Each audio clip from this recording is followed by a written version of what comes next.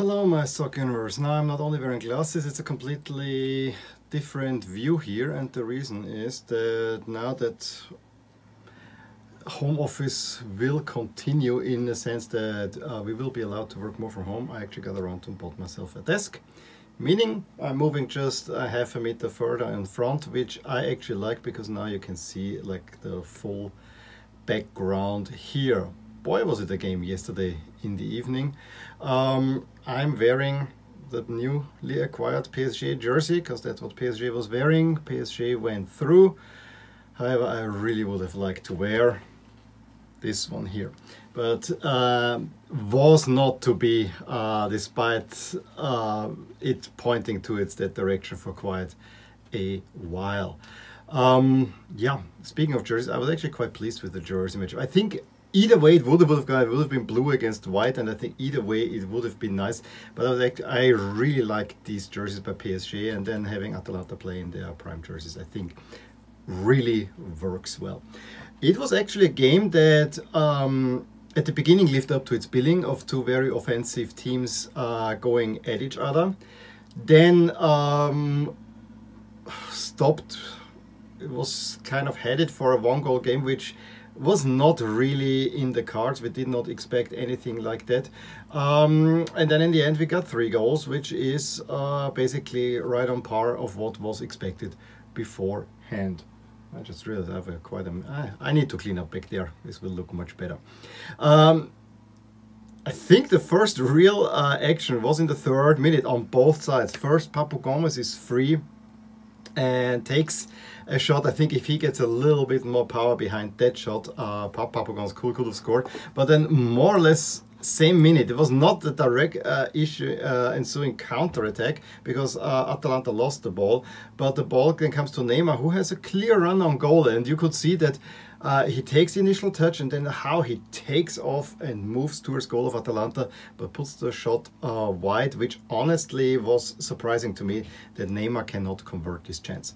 However, was not too I was not too unhappy with that. Let's put it. Despite discovering again my lost love for PSG, I have to say it's similar with Chelsea. I think they are now bigger and better guys on the block if you put money in.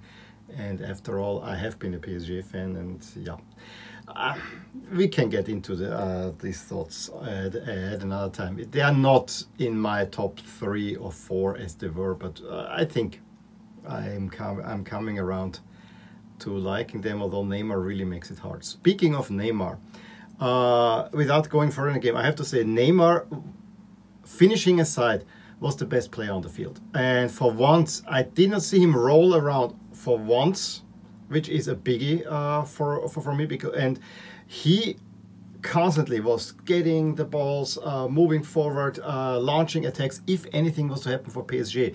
And we have to speak of the injuries and suspension. There was no Verratti, there was no Di Maria.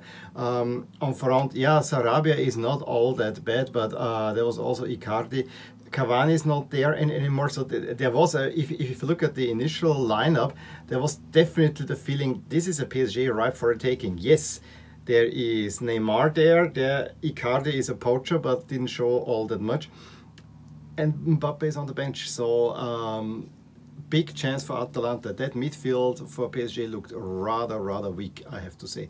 And it was an Atalanta who had a few chances right up until the 15-minute marker. So when there was Hateboer, I think Jim City, probably all of them potentially could have been flagged for offside, but you could really see that Atalanta is really enjoying themselves and playing their Atalanta style of game, which is so attractive in what we want to see. But then slowly but surely, PSG, fueled by Neymar, it got itself back into the game. And it was really, had the feelings around the 25th minute or so.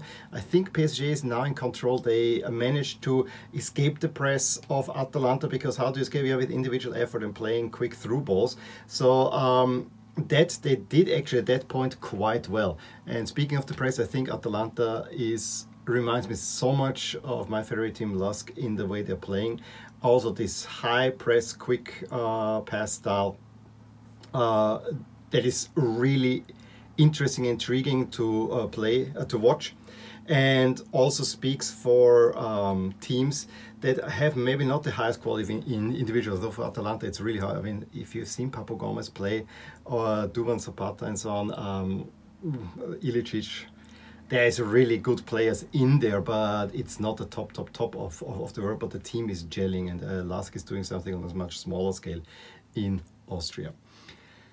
It wasn't against the run of play that Pasalic gets the 1-0, but it was a really nice Atalanta move going forward, where I think it was Toloi who took away the defender from Pasalic, who is then free. The ball comes from the Zapata, and he just has to put it in the net. 1-0 Atalanta. And from that point on, up until like 10 minutes before the half, I mean, for the next 10 minutes, Atalanta really, I think, was the better team. They got the upper hand again, and really were putting PSG under pressure. However, there was also 2 chances where once Neymar was out on the left, and it was not clear, is he going on goal or is he gonna pass it? He decided to pass it, but Icardi doesn't make the run. And then there was another good chance by Neymar. I think there was also a free kick. The finishing is what Neymar let down, at least in the first half, or for the entirety of the game, it has to be said. Clearly, PSG, with their coach being in cast and so on, was not happy with the first half, and the way they came out of the half. Totally overwhelming Atalanta right from the kickoff. But the longer the game went, the more Atalanta it was PSG tried to get the initiative, but Atalanta was always intercepting. It became a little bit more defensive. And then I think there were 2 key moments all happening more or less at the 60th minute. I was waiting for Malinovsky to come on, but Papu Gomez went off, seemingly injured. That was the first thing. At the same time, Kylian Mbappé comes on. And what that allowed PSG, or forced Atalanta, is that they could not press that high, because Mbappé with his speed is a constant threat. So Atalanta had to fall back a little bit. And it's no coincidence, the 59th minute, I think, was it Jim City or Tolo, one of the two had basically the last real chance for Atalanta, because from that moment on it became a defensive struggle, where again, it was not a great game anymore. It was a really good game in the first half. In the second half, the game kind of fell off. But yeah, what can I say? I mean, it was really the speed of Mbappé and also Neymar kind of scared off Atalanta a little bit, and they fell back. And in addition, I think tiredness crept in.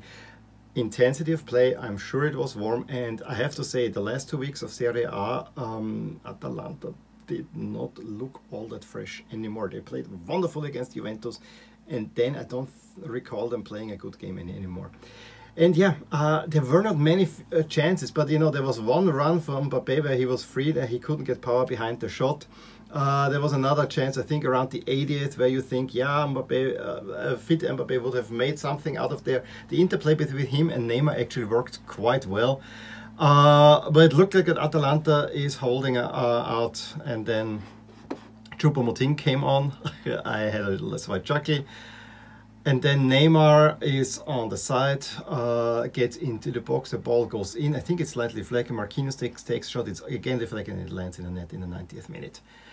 Gut-wrenching, because Atalanta was really hanging on at that moment, because Remo Freuler was injured, so they were basically down to 10 men. Remo Freuler just filling in the bodies, because they already had made 5 substitutions. They would have gotten an additional one in overtime, which is, I think, what they were hoping for.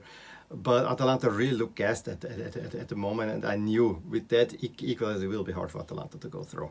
That went so fast that in the 93rd, so 3rd minute of stoppage time, they have an attack move where Neymar then plays a wonderful through. But that was the pass of the evening to Mbappé, who just can put it to his net, and Choupo-Moting slamming it in from short distance, make it 2-1.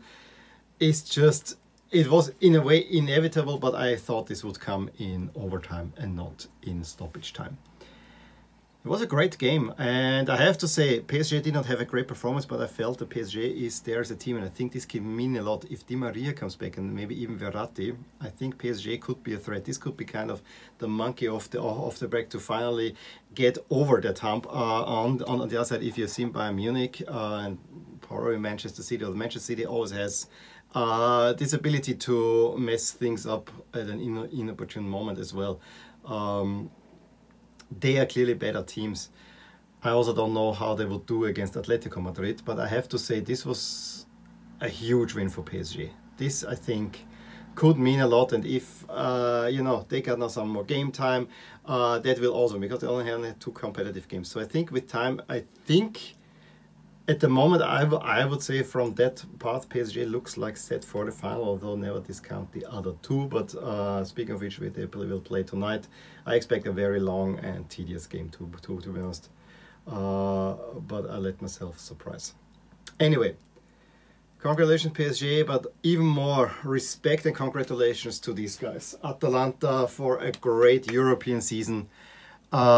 Yes, it started weird, but then the comeback, what they played against Valencia, a great season in Serie A. Atalanta was one of the joys to watch this season, and I even came around, because for me, Atalanta, when the season started, was kind of this nuisance from Bergamo, until you have to just give credit to their great way of playing games. Anyway, let me know what you thought about this game yesterday. I think it was, in the end, an exciting game. Second half was a little bit, had some lengths in it. Give me a thumbs up if you enjoyed this video. Subscribe to my channel if you want to see more videos like these. And I will talk to you soon. Bye. Hey there. I really hope you enjoyed this video. And if you did, here are some videos or playlists that you might enjoy too. Also, please consider subscribing to my channel, as it will keep you updated with all things that are rotating in my soccer universe. And with that, I'm gonna wish you a wonderful day. Bye.